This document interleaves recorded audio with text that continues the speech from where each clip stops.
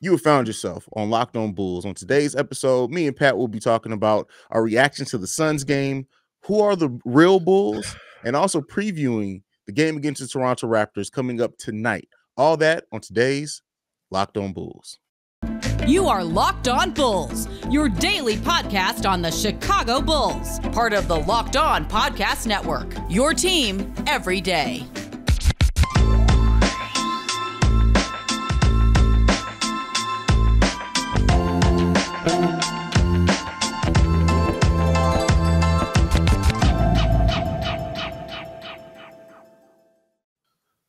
Thank you for tuning in to Locked On Bulls, part of the Locked On Podcast Network, your team every day. And today's episode is presented by Bet Online.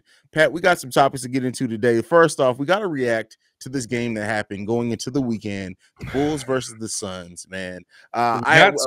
We were really hoping for a win. The Bulls needed a win. They're on a bad losing streak. They out of their end of season West Coast trip, no wins over the course of that trip. To end it on the game against the Suns and in the manner in which they ended it, DeMar and Zach both. I think this is one of the first games that we have. I'd have to go and research it, but have we had any game this season in which they both played and they both have been sub 20 points in a game? Pat, what was your reaction to seeing this game? Y'all can see my reaction over on the Windy City Breeze. I absolutely threw a table by the fourth quarter. Like, dog, I couldn't. That's not even a metaphor for something. I legitimately threw a table. Like, I couldn't believe that my team, after getting beat by a Sacramento team and being down by 20 at the half, that same Sacramento team that was down 30 at the half to Boston, 2 days later, that you looked at that team, lost to them, and then said, you know what? We have zero fight, zero anger, zero punchback in us at all. And I don't know what the answer is. I don't know what I was searching for answers in that game. The defensive intensity was off. We talked about, as we've talked about in every single Bulls loss this year, why the heck is the corner three wide open every single time? I don't know if it's DeMar not getting over. Sometimes it is. Sometimes it's Zach not getting over. But here's the thing. Yeah. For the first time, I watched a Bulls offense that had no answers. And I told y'all, going in versus this Phoenix team, this Phoenix defense is a problem. Mikal Bridges could legitimately be Defensive Player of the Year. This Phoenix team defensively gets the job done. And guess what? The Bulls had no answers. But my thing I'd have been cool with it if it was like they just shut us down. We got outworked.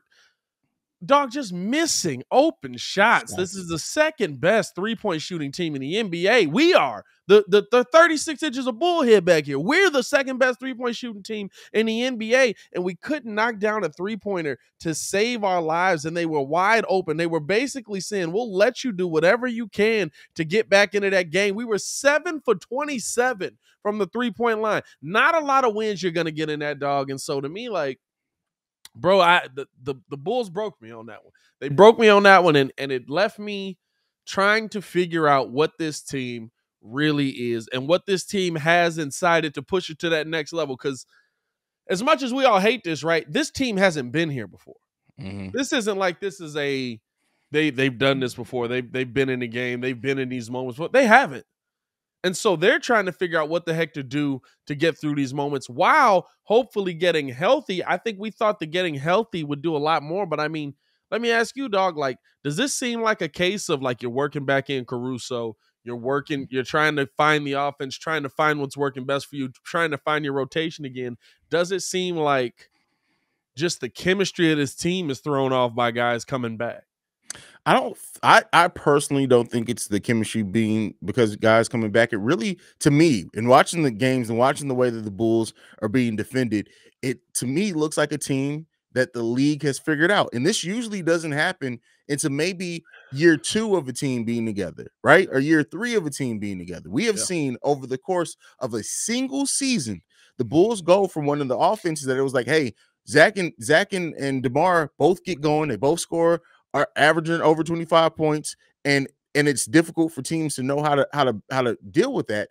Two, within that same season, it now being like teams just know exactly what they're going to do down the stretch. They know exactly what spot DeMar is trying to get to, and they are pushing people over there to get to him before he really gets to that shot, especially in the fourth quarter. And what we're seeing too is that, and this is why, we'll talk about Patrick Williams coming back in a second. And this is not a shout out at Javonte at all, right? Because he's been amazing for us.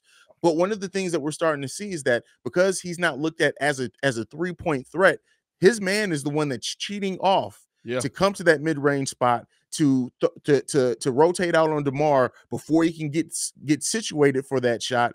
And the Bulls are not, their offense is stagnated. And that's what worries me the most about this, right? Is the defense thing. I do think the defense is eventually going to come around. Call me irrational, whatever. I do trust that that's going to happen. But the offensive side of it, the fact that how it looks like teams are defending this, when a team like Sacramento comes in and is looking like they are defensively prepared for exactly what the Bulls are going to do, that scares me for the playoffs, because we're facing some of the best tacticians as far as other coaches in the whole NBA when you look at it. And because of that, it's like, hey, if y'all can't figure this out, playoffs are going to be ugly.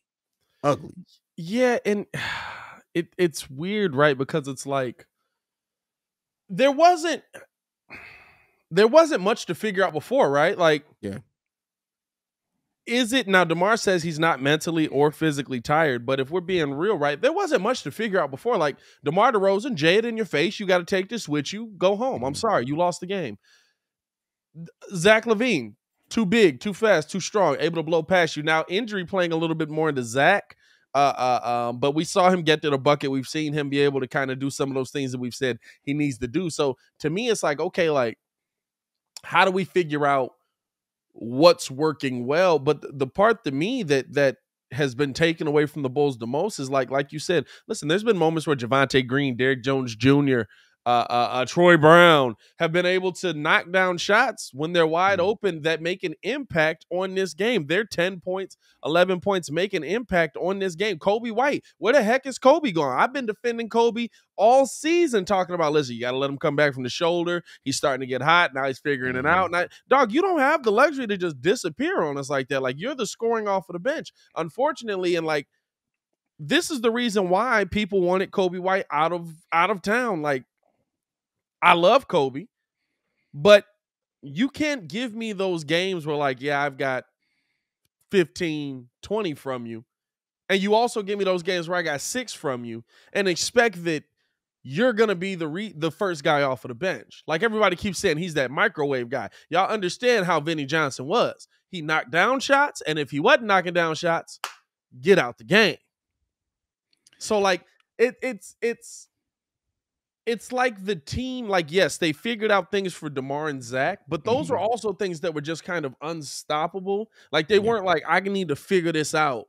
Like, DeMar would literally 2-dribble, pull up, cash. Like, it's the reason the kid was like, y'all telling me Michael Jordan couldn't thrive in this NBA? like I'm watching it night in and night out. Like, legitimately, 2-dribble, pull up, cash, shimmy shake, spin move, fade, cash. All of a sudden, we're not seeing that cash go in. Now we need the production from the other guys on the floor. Now we need the Ayo Dosunmus, the Javonte Greens, the Kobe Whites, the Derrick Jones Jr.'s. Those guys gave you 2, 3, 4 points.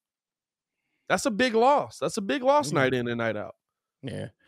I mean, it's difficult. What I will say to your point on Kobe, I think that Kobe's given us more even when his shot's not falling than he has at any point of his career. His weak side defense is taking leaps and bounds over where it was. But bench scoring is absolutely important, especially for a playoff team. And the Bulls currently right now rank 28th in bench scoring. They ranked 29th before Kobe came back. Now, it had gone up when Kobe was on, and it's gone down now since Ayo is in the starting lineup. Kobe hasn't been scoring as consistently.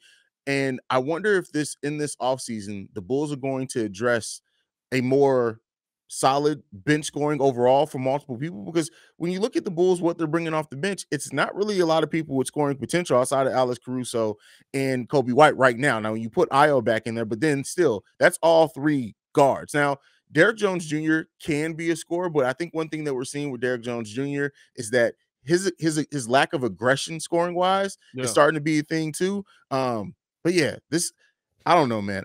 There's no real answer that we have for right now on how the Bulls or what the Bulls need to do or what they can do better against the Suns. We'll get into our next topic where we're going to ask who are the real Bulls. But before we get into that, we got to talk about our first sponsor today, and that is Built Bar. Now, Pat, 130 calories, 4 grams of sugar, 4 net carbs, and 17 grams of protein. That is what you're going to find in most Built Bar flavors. Now, you've been asking people if they tried the puffs. Well, guess what? I tried the puffs. They're delicious. They're delicious. And the fact that it's covered in 100% real chocolate is crazy to me. To be able to get the type of nutrition that you can get from Built Bars, it's just wild to me. And then when you compare that to other candy bars, because that's exactly what Built Bars taste like, it's candy bars, which usually carry over 240 calories and 30 grams of sugar and huge amounts of net carbs. It's amazing what Built Bar has fit into a bar that it tastes good, that is good for you as well.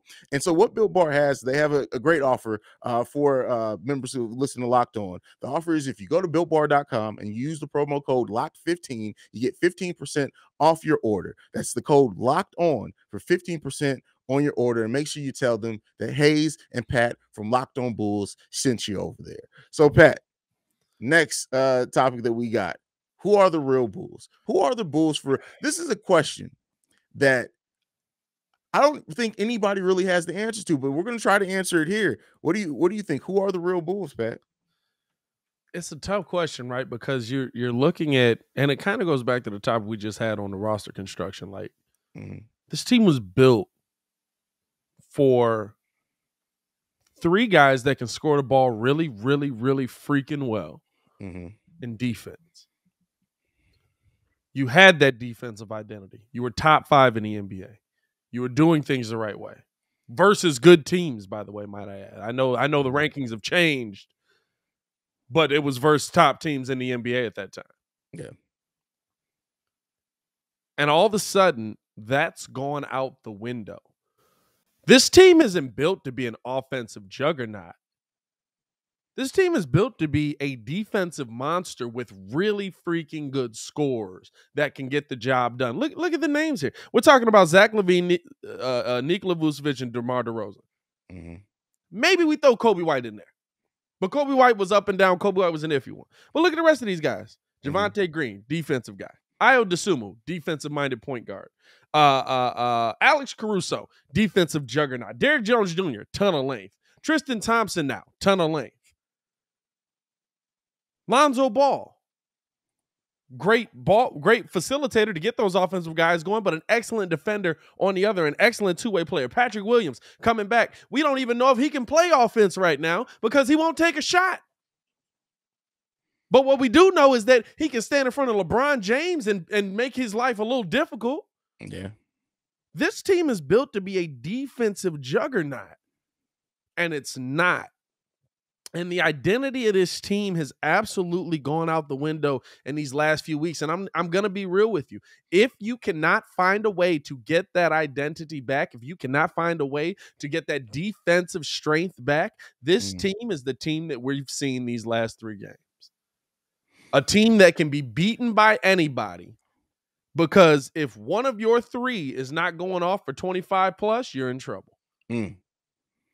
And so it's interesting to hear you say that the Bulls were built to be a defensive juggernaut, because coming into the season, a lot of people the defense was the one thing that people really questioned, how good were the Bulls going to be on defense. Yeah. And while I've said over on Chicago Bulls Central is that, while the Bulls weren't facing the best competition defensively when they were ranked in the top 5, the thing is that let me give it some credit to say, all right, even if people want to say they weren't facing the top teams, let's even drop it down and say, all right, the Bulls would have been in the top 10 at least defensively. Yeah. With what they can do offensively and what they have shown, even in losses and what they can do offensively, you pair a top 10 defense with that is a juggernaut of a team. You know what I'm saying?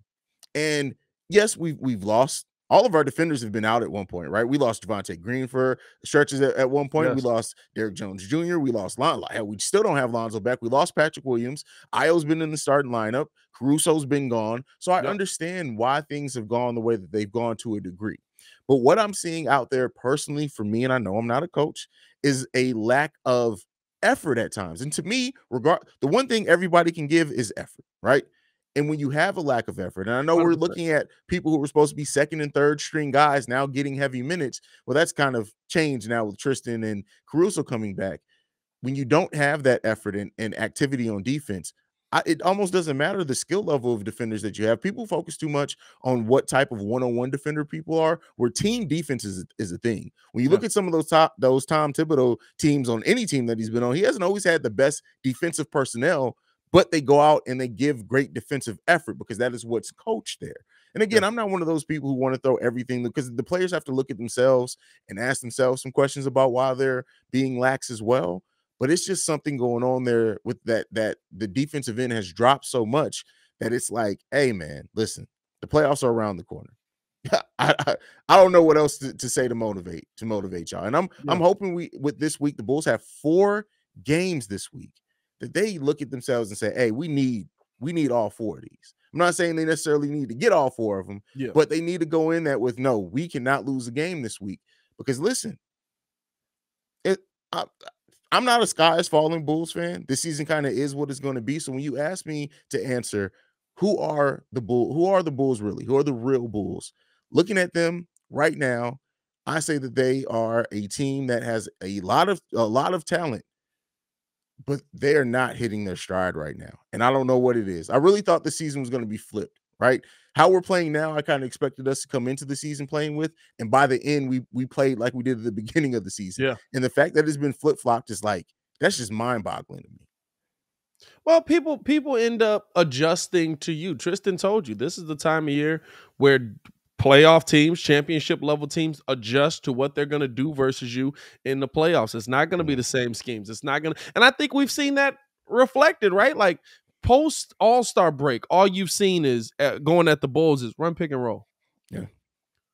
Run pick and roll. Keep running pick and roll. Until they figure it out, keep running pick and roll. Keep going at it. Keep dominating. And so in the playoffs, it's just about beating you. It's not about beating you pretty. It's just about winning the game. So they don't care if they run the same play on you 100 times in a game. You know why? Because they're winning the game. And if they win 4 of them, they move on to the next round. And so you're seeing that take place in the season a little bit more. And so to me, I think my biggest fear with this team is that they get in their own heads and they don't get back because, right, like there's games where the Bulls score legitimately. We've seen the Bulls score 125 and lose because they couldn't play defense.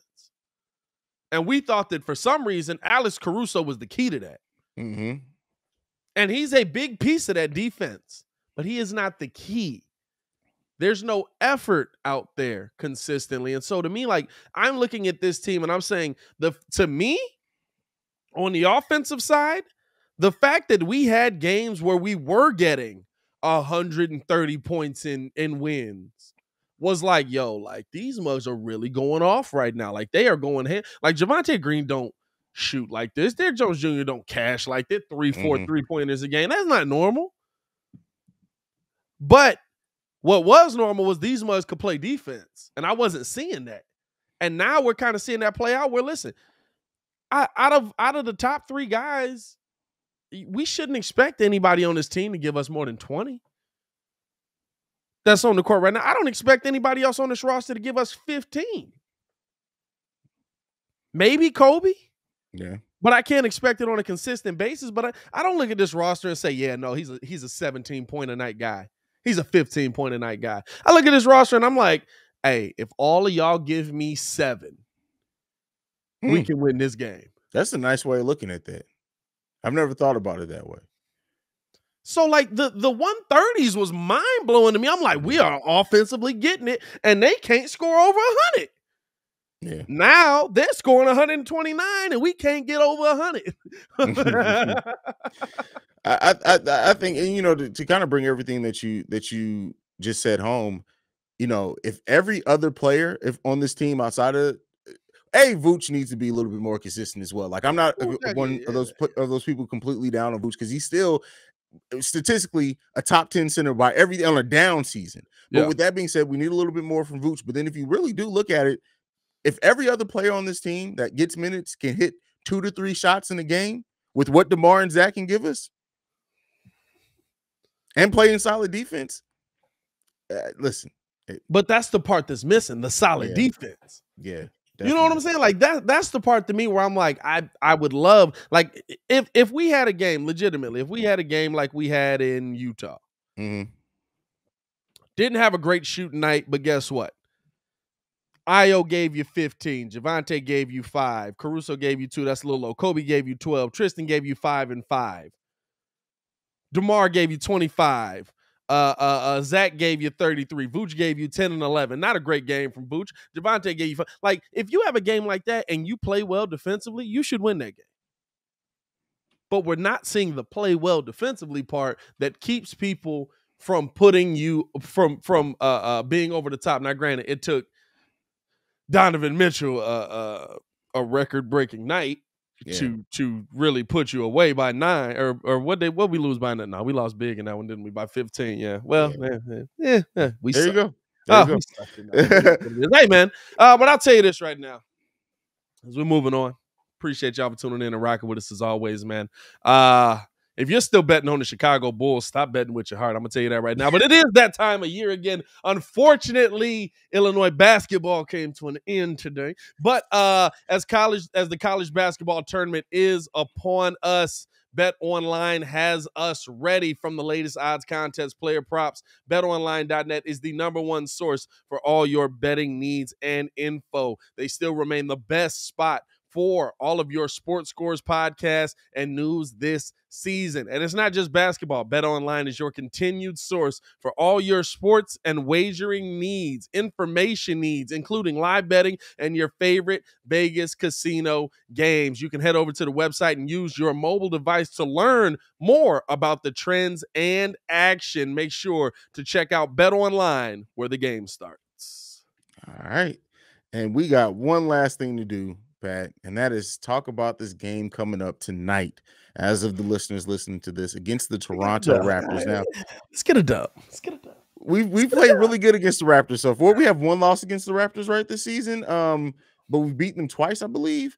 We lose to the Raptors. Go ahead. Did we lose to the Raptors? I thought we beat them all 3. I know we beat them all 3 times. Up. Okay, maybe it was close one time. Bad. No, we did lose. We lost in overtime to them by 7 on February 3rd. But other than that, we beat them. Right. Yeah. I was about to say, I thought we lost to them once when we shouldn't have. But with that being said, as everyone knows by me, I hate Raptors fans, not the Raptors, because Raptors fans have become very much like Drake fans. They don't really know hip hop. Just like Raptors fans really don't know basketball. Their team won one damn title and they think they're hot shit. But nonetheless, bro, when the season started, somebody had the nerve to say the Raptors are the gatekeepers to the Eastern Conference playoff race. And I was like, okay, buddy. All right, buddy. How did that work out for you? It's so weird, right? Because like the few Raptors fans I know are like good guys, but then like as you see the general consensus, it's more of the guys that like run up on Russell Westbrook before a game and try to trash talk him to his face. And it's like, you realize he could fold you 4 different ways, but okay, like that, like the more I see, like it's like, oh no, they're not good guys. Like, I don't know. Raptors fans are weird. But this game, the return of Patrick Williams, hopefully a Bulls team coming in and refocus. Listen, going winless in a week, I hope that this woke this team up to some things, right? I really do hope that it has, because that is not, listen, you are a playoff team. I don't care where you sit in the playoffs. You are a playoff team. To go winless in a week is a week where you really got to come out of that week looking at yourself like, hey, man, we can't have another week like this. That was a dark week, bro. Yeah, hey, man. Dark week, bro. And it's going to be even darker. If the Bulls start this week off with a loss, listen, you probably won't get a video of me flipping the table, but tomorrow's episode is going to be highly, highly interesting. It may be the first appearance of Petty Roosevelt on Locked on Bulls. But we'll try to keep that restrained. But overall in this game, I'm really expecting the Bulls to come out with a defensive effort. And one thing, I'm not putting all this on Patrick Williams, but you do usually see when a team gets a player back, there's a new level, a new bounce in the whole team step. Not necessarily saying Pat is going to play heavy minutes or anything like that, but I think maybe having his energy back and what energy he could bring. That I know it was a video of him working out with the Windy City Bulls, but behind the back passes, hard dunks, aggression, I don't even need to see the offensive side of that. If he can give me some good passes and defensive intensity for the 10, 12, 15 minutes, however long he plays, I'm really excited for that. But I think this team may come in with some newfound energy just because of having him back and see what they do with him. What do you think about that, Pat? Listen, I love when the teams in the league post like the player working out with the G League team, or like it's him working out with like the former players at the Y or whatever it is. It's like, all right, yeah, I enjoy seeing this. I hope Patrick Williams can do this in a real game. But dog, he's supposed to be dogging them. Like he in the NBA. Yeah. Like he's a 4th overall pick. If he was doing anything else but dogging them, that would be a cause for some serious. Bro, I'm gonna be honest with you. I want to be at the practice so I can see, like, is somebody blocking his shot? Like, is somebody working him out? Because that's the dude we need to be looking at. So, like, but it is good to see Pat Will back. Hopefully he makes an impact. This is all I'm not looking for, especially coming into this Toronto game, right? You have to start off the week with a win. Toronto's no slouch, by the way. Toronto getting busy out here. If you really want to, I feel like because they have 7th next to their name, we feel like we're in a better position than them. They are legitimately 2 games behind us right now. They're 40 and 31. We're 41 and 29. Like we're not that much better than them. This is a competitive game that we have to get ready to play here. And those same Raptors won 6 out of the last 10, where we've won 2 out of our last 10. You know what I'm saying? So it's like we're not really coming into this feeling like, hey, we finna dominate y'all again. I'm coming into this like, man, let's slow down Scotty Barnes and try and play some good defense. You know what I'm saying? So like, to me, it's and by the way, a Raptors team that again beat a Philadelphia team that is real, as they would say. We'll see about that, but but I look at this game and I say this is the game where, to me, whether he comes off of the bench or he starts, Patrick Williams needs to play. And unfortunately, because of the time of the season, he might need to play heavy because you need to figure out how to stop.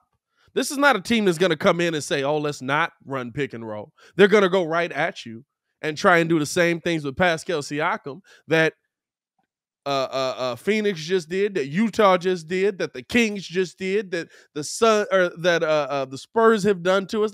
Like they're going to use that similar game plan and try to get the job done in a similar way. So I want to see, unfortunately, right away, Pat Will inserted defensively to see, hey, can you stop this? Because he can't.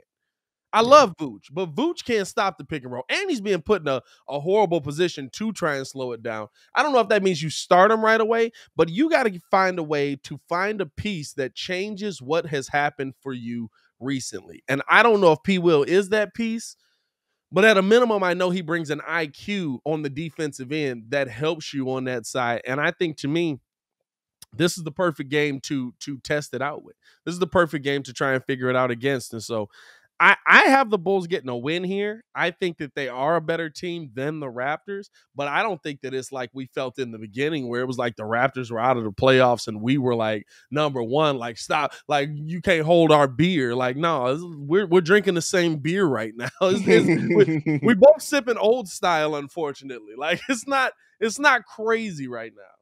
Yeah, I agree with all of that. Like, yeah, I mean, in that overtime game, we've seen the Raptors can kick it in a defensive intensity that we just have not seen from this Bulls team in a while. Yeah, if the Bulls are coming in, or any Bulls fan expecting this to be easy, no, I expect the Bulls to be able to win because I feel like we have more talent. But with the way that the basketball that's been played lately, you can't count out the Toronto Raptors at all. You can't. And you know what I find is funny in the East too, and this is one thing that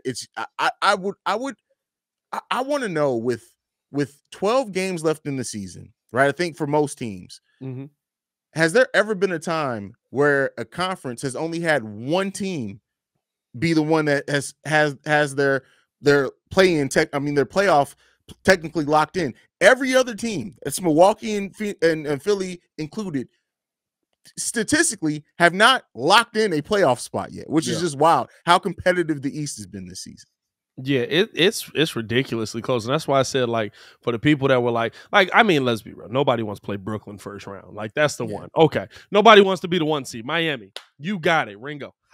But other than that, like, I don't feel good about any matchup that's in the play. I don't feel like we're gonna 4-0 anybody.